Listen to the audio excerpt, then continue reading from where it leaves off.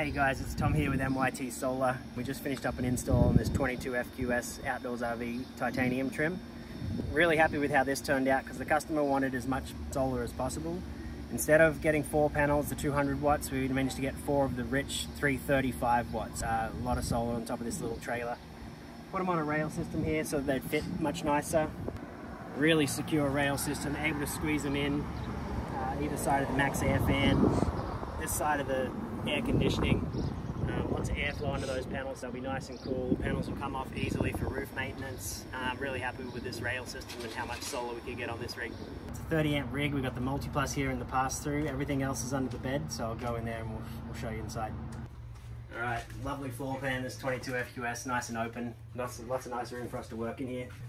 3 times 335, let's do the math on that. That's going to be 1320 watts on the roof up there. You can check me on that math, but paired with 540 amp hours of game changers under here, two GC3 game changers. Solar disconnect there. Customer also went with an Orion for their real nice GMC truck. 250-100 charge controller, servo, links distributor, all our cabling nice and tidy over here. Some venting for that solar controller. And then the Touch 50 in the bathroom. Right here on this wall. Batteries are full right now. Not a lot getting run inside. I'm guessing the fridge may be on. And that solar is there, keeping up with that right now. Obviously, if the batteries weren't full and we put a load on this thing, that solar's going to boost up because it's a pretty clear day here today. That's it. We're really happy with this install, the new rail system, and plenty more wattage on these outdoors RVs. DC to DC charger, which the customer got. I can show you that outside. I can show you the part on their truck and the part on the trailer. All right, this is my brand new truck.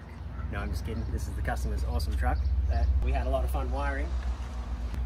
Ran the wires for the Orion back to the back of the truck, as well as plugging into the 7-pin to do his brakes and his lights and all that kind of stuff. He's also going to plug the trailer into this little connector back here. That'll provide alternator charge through the DC to DC charger in the trailer, which will throw about 30 amps into his battery bank.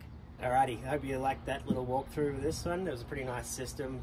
Again, really happy with fitting more wattage on these smaller trailers and pretty big systems. This is Tom with MYT Solar. If there's anything we can help you with, if you've got an outdoors RV, great. If you have any RV, give us a call, give us a web message. We can help meet your solar needs. Thanks.